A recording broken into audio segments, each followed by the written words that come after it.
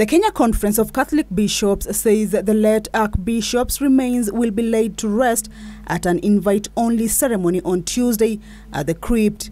Archbishop Ndingi will be given a befitting church send-off on Tuesday, the 7th April 2020, during a brief solemn funeral mass to be celebrated inside the Holy Family Basilica at 10. We paid a visit to the crypt. It is an underground room, an extension of the Holy Family Basilica church building.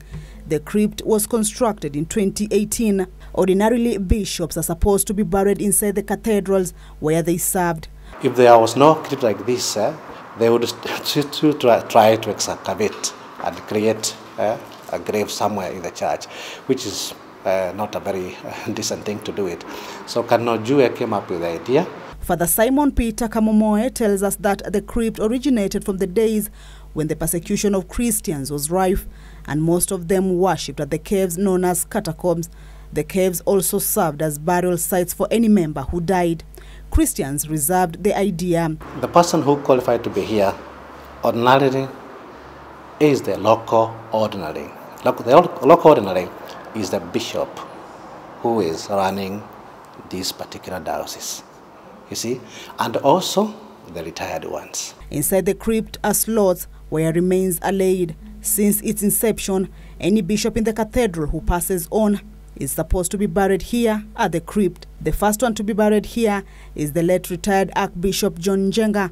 Though he served as an archbishop in Mombasa Diocese, his wish was to be interred in the Nairobi Cathedral. So we are now planning to use the sacred slot here to lay the body of the late His Grace Archbishop Mwana.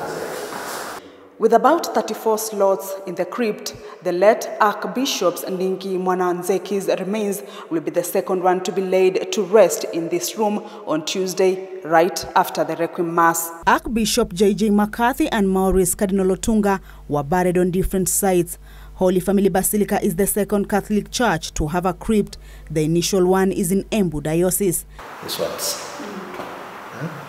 the small ones, they are meant for the relics. Relics are the bones.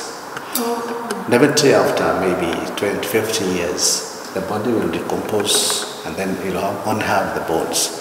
Ndingi, whose active priestly ministry spanned for over 6 decades, has been eulogized as a shepherd who tirelessly laid down his life for his flock and the entire people of Kenya.